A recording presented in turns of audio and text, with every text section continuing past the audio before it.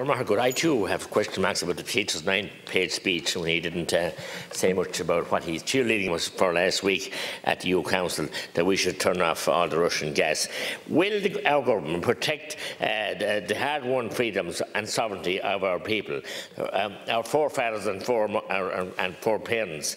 Are the government just going to continue handing away our freedoms to the EU and indeed to international globalists, as I said, namely the WEF and the WHO? That's the question I have from Mr. Madden, who wouldn't even stay here for the debate.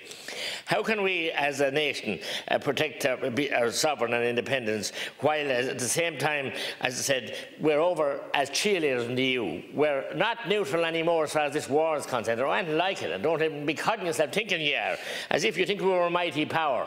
We're a small independent state, and we should be treated like that and respected as a neutral country, as we always were.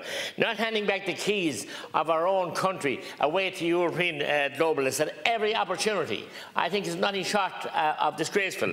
And quite honestly, I get sick and tired of listening to Deputy Neil Richmond every time he comes in. A great cheerleader for Europe. Where will we leave our answers? Where's that going to get us?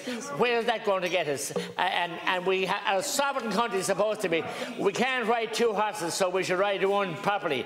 We cannot ride two horses. I believe I have the chair, Les Concola. We have limited time. We're not going to take up his time. Will you allow us the time, please? Can you hold the clock, please? Yeah.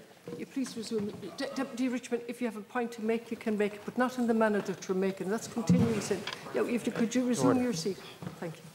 Deputy McGrath, just if you could avoid person. I will, but I'm just saying each time we come in. No, if you could just avoid person. Okay, I understand. Tom may be up on Creek now because talk to Ella, but that's my feelings about what's going on. It's a total sellout, a clean out, the same as we're supposed to be bailed out by the European banks. We were cleaned out and robbed, and we're handing over the keys now.